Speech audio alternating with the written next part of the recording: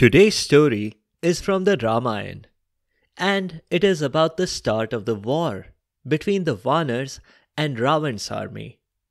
We'll see how Indrajit's snake weapons almost won him the war on day one, if a giant birdman hadn't stepped in.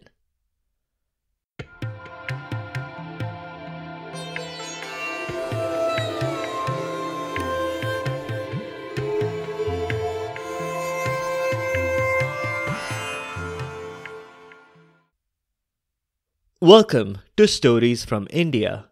This is a podcast that will take you on a journey through the rich mythology, folklore, and history of the Indian subcontinent. I am Narada Muni, the celestial storyteller and the original Time Lord. With my ability to travel through space and time, I can bring you fascinating stories from the past, the present, and the future.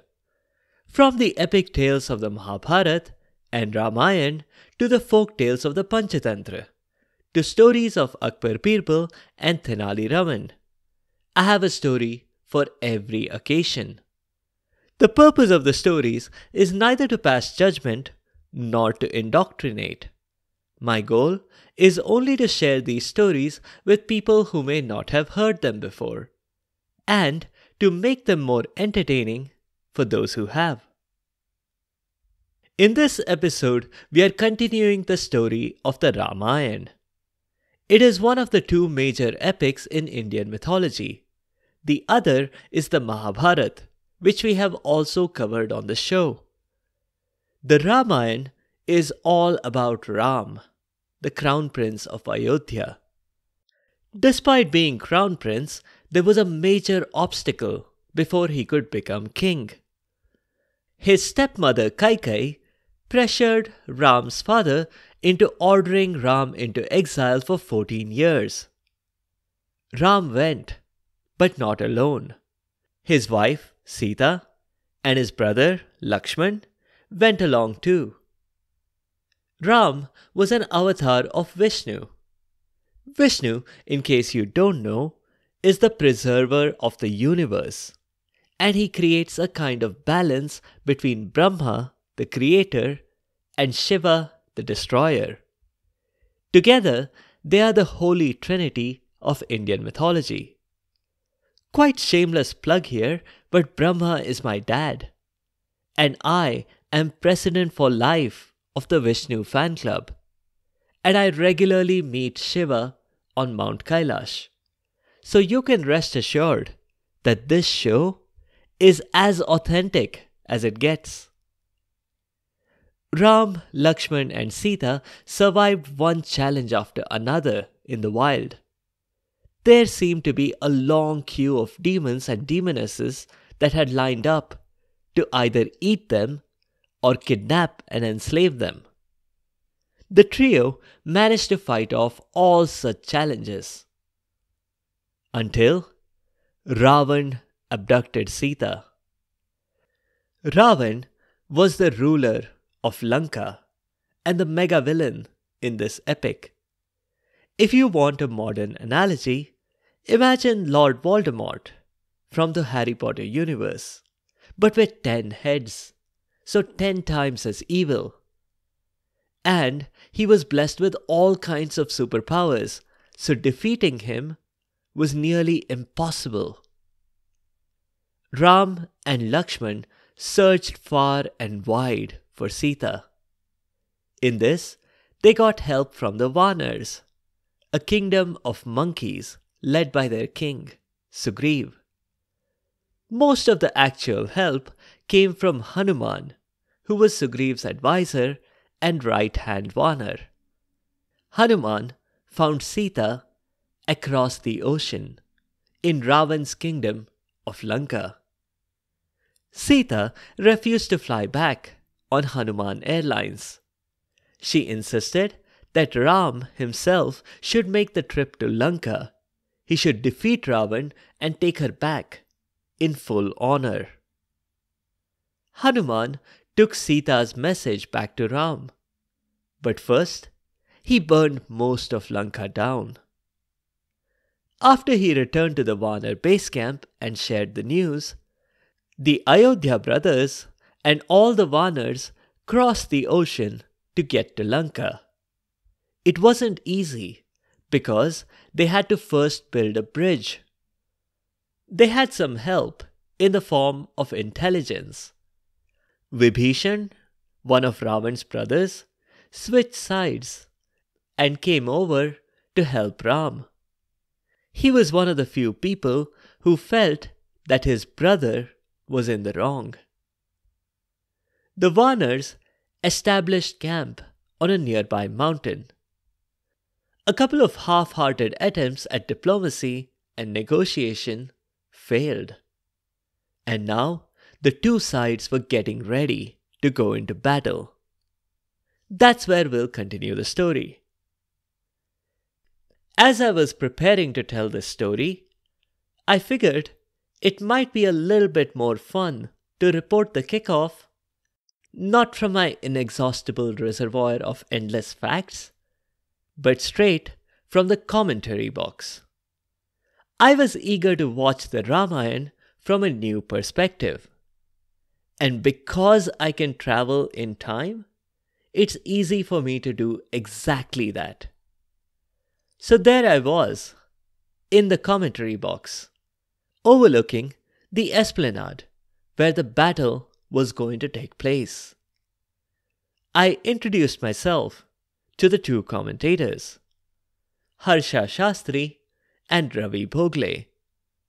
I was allowed to stay in the box during the battle, especially because I had brought along enough bags of popcorn for all three of us.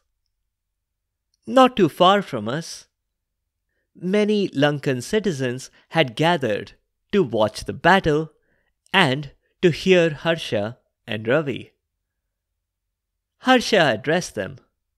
"Well, folks, what a historic occasion we have here today at the Esplanade. It's a beautiful day for war, and the pitch looks absolutely perfect. It's been prepared for this. It's Vanars versus Asurs, the first such battle, but very likely not the last. You can bet, Ravi, this is just the start of a long rivalry." Ravi agreed. "Indeed, Harsha. These armies, they have put in their 100% for this. You can bet they've been training all their lives for just such a battle, and you can just feel the energy from both sides here. The Vanars are chattering with excitement, ready to go to bat. Just look at the practice swings they are taking with their clubs and their tree trunks. And the Lankans are yelling. No doubt they are trying to figure out field placements. There's absolute commotion and excitement in both camps." Ravi was right. There was commotion, but it seemed a little bit more pronounced in the Lankan camp. Being more than a little curious, I decided to make a quick trip there to hear what was going on. And I'm glad I did. The Lankans were yelling, but not about field placements. Ravan's army was nervous. There was a lot of grumbling. The soldiers didn't want to fight. They had witnessed what Hanuman had single-handedly done to their city. They had witnessed what Angad had done when he showed up unannounced in Ravan's court. The Asur general was having a hard time managing his troops. Luckily for him, Ravan's son, Indrajit, intervened. "Sons of Lanka, I am Indrajit, your commander in battle today."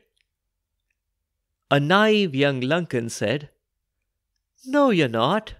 Indrajit is supposed to be 8 feet tall." "Yes, I've heard," Indrajit said calmly.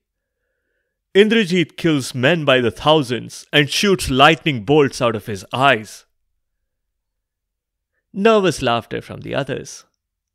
When it died, Indrajit continued, "I am Indrajit, and I see before me a whole army of my countrymen in defiance of these monkeys. You have come to fight against these insolent monkeys and those Ayodhya brothers. Are you ready to fight?"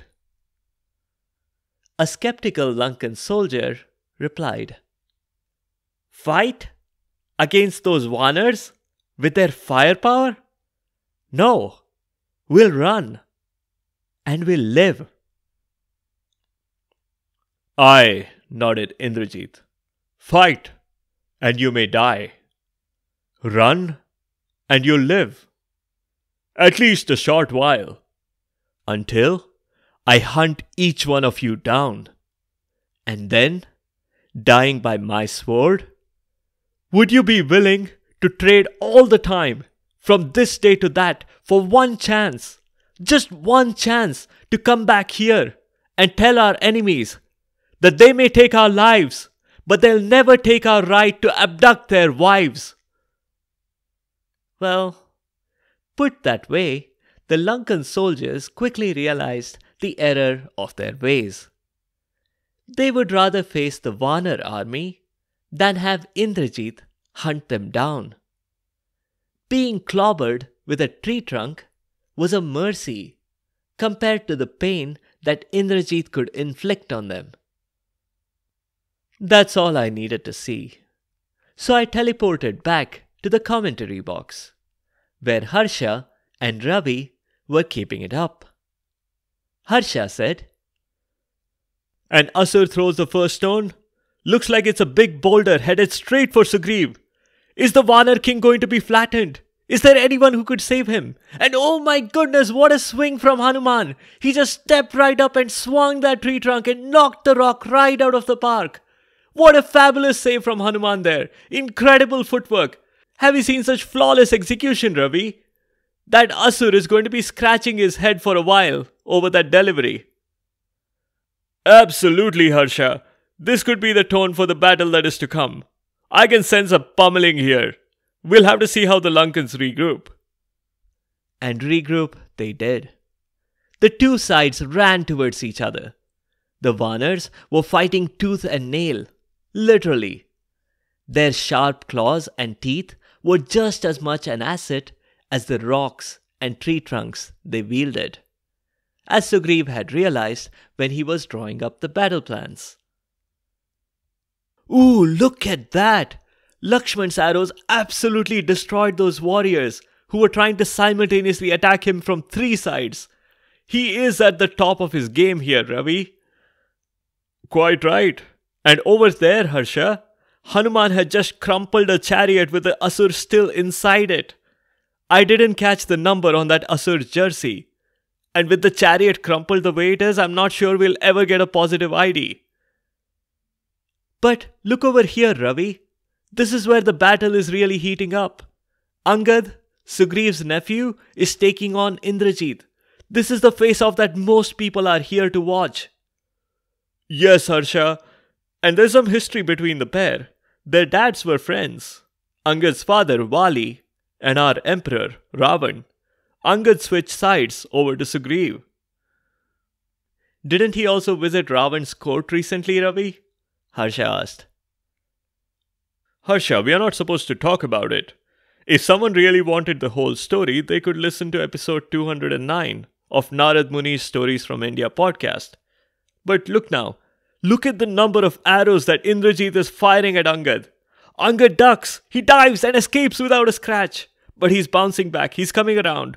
And ooh, what a sneaky move there. Angad has completely taken apart Indrajit's chariot. The horses are running away, scared, and the chariot is in pieces, and the charioteer's look of surprise is, well, it's priceless." "But it's strange, Ravi. I don't see Indrajit anymore. He seems to have completely disappeared." "Indeed, Harsha. I think he's using his magic. He's got the disappearance trick, you know. He's used it very effectively against Indra, the chief of the Devs. Fun fact, that's how he got his name." It was true. That's how Indrajit had gotten his name, by defeating Indra, the chief of the Devs.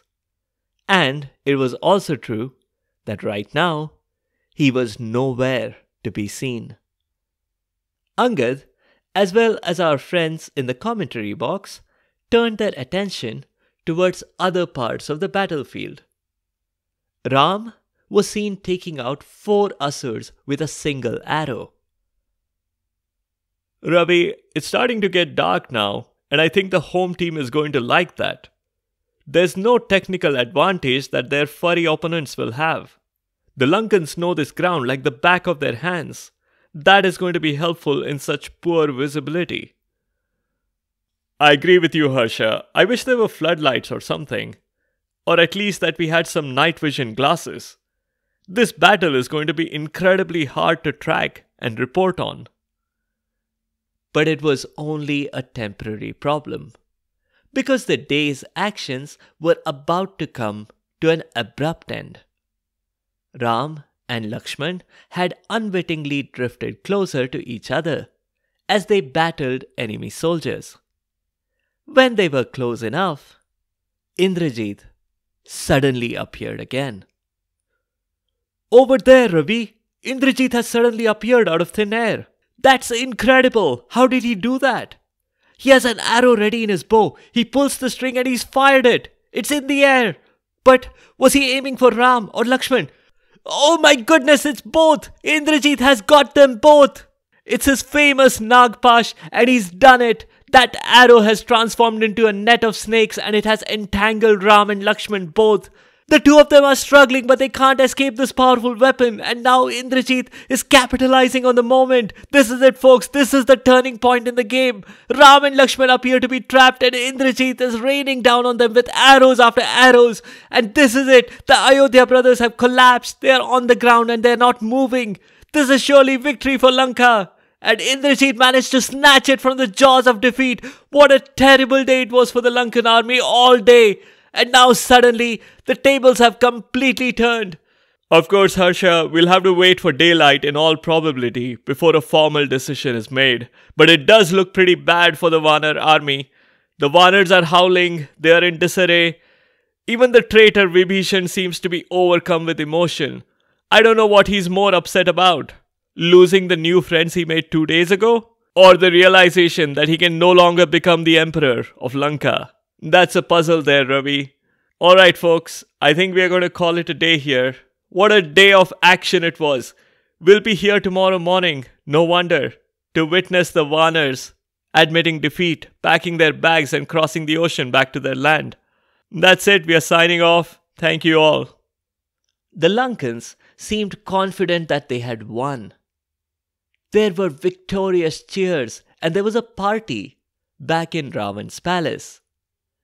Ravan hugged Indrajit and ruffled his hair and said how proud he was that his son had won the war. All without Ravan even having to step out on the battlefield.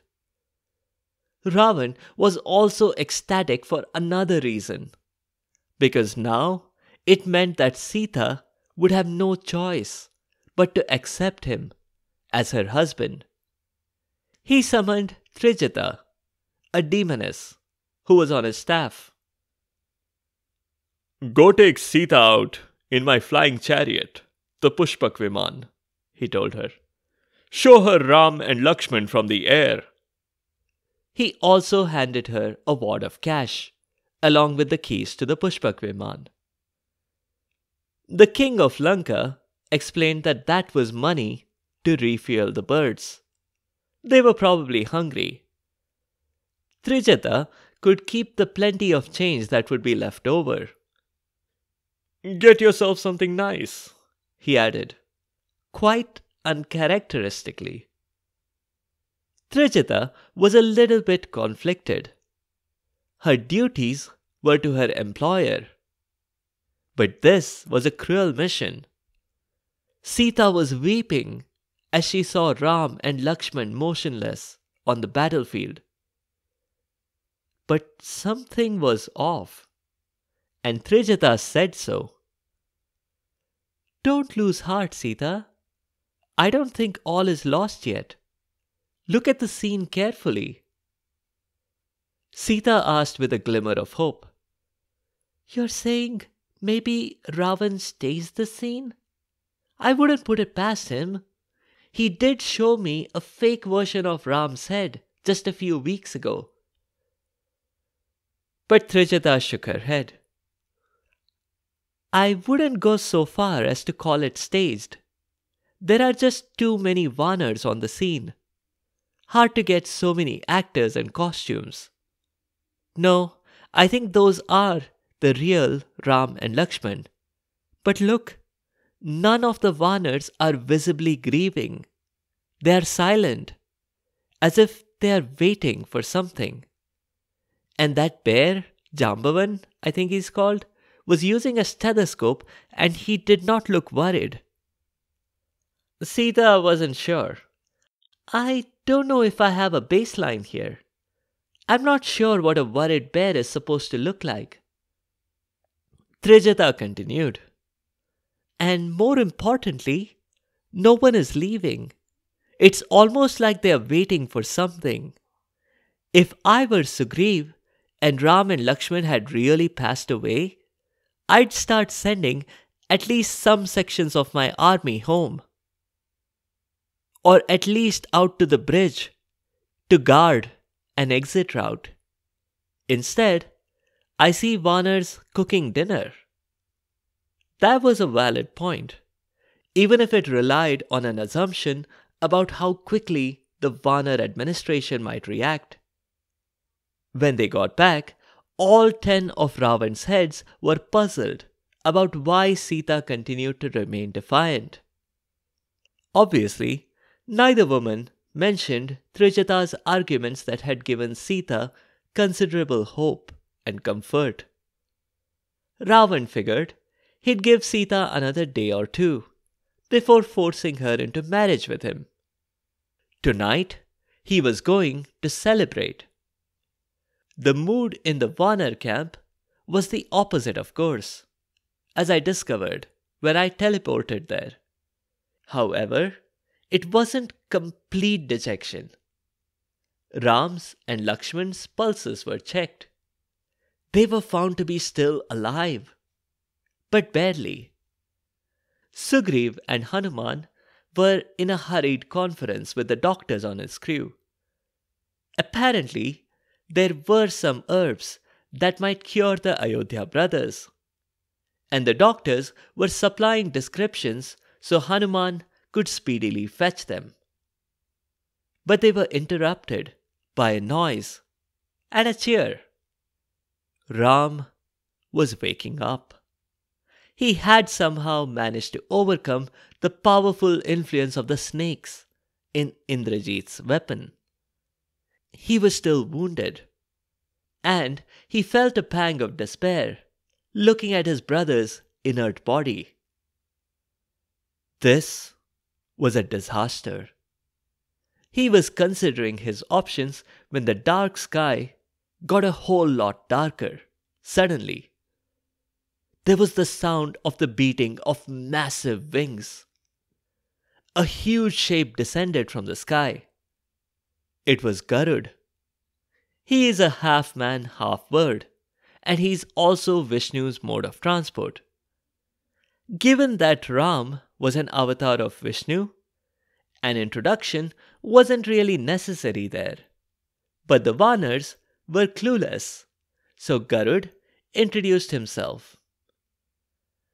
Garuda swiftly ran his hands all over Lakshman's wounds, and just like that, they all healed, and Lakshman woke up.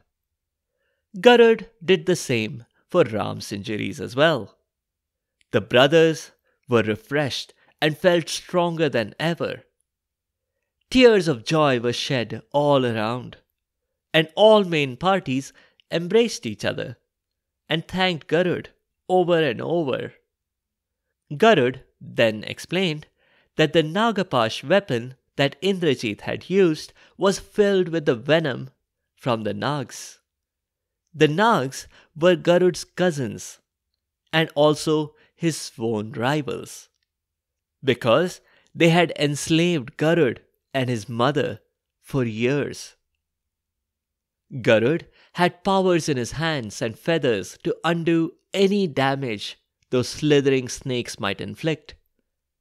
A small side effect of the contact with Garuda was that Ram and Lakshman were now also a lot stronger and quicker and more dexterous.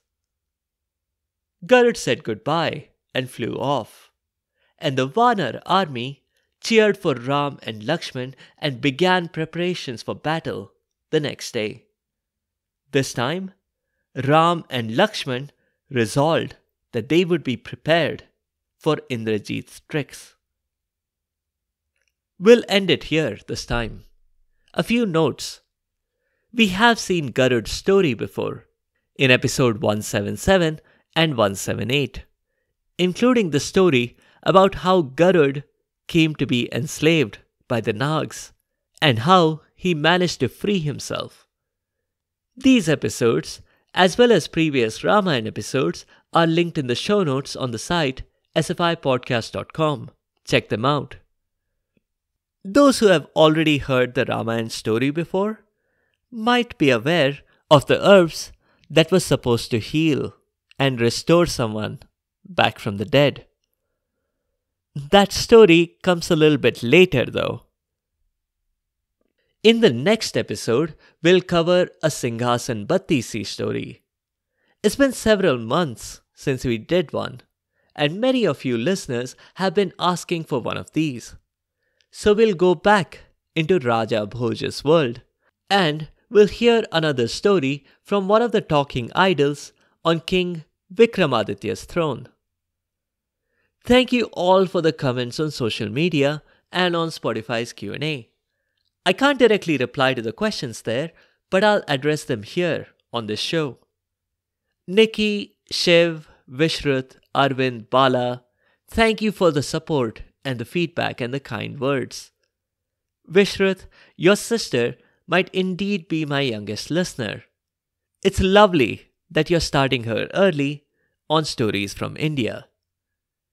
Hiranmai, loved your puns in the comments. Thank you very much. Prithvi, there is a story explaining why we don't pray to Brahma. I recommend hearing episode 46 of this show, where I've covered it. Samay, it's an interesting thought, doing a story from the future. I'm always worried about revealing too much, because there's the classic time traveler's paradox. If you know what is going to happen, what if you do things differently, and things don't happen that way after all? But I do think I can cook up a story with limited detail so I don't completely throw off the time vortex.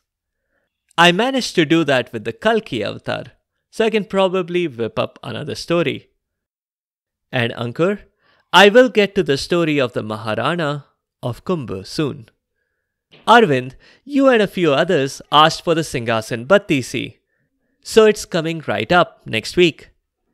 If you have any other comments or suggestions, or if there are particular stories you would like to hear, please do let me know by leaving a comment or a review on the site sfipodcast.com, or tweet at sfipodcast, or reply to the questions on Spotify's Q&A. You can also find me on Instagram and Facebook. Be sure to subscribe to the show to get notified automatically of new episodes. A big thank you to each and every one of you for your continued support and your feedback. The music is from purpleplanet.com. That's purple-planet.com. Thank you for listening, and I'll see you next time.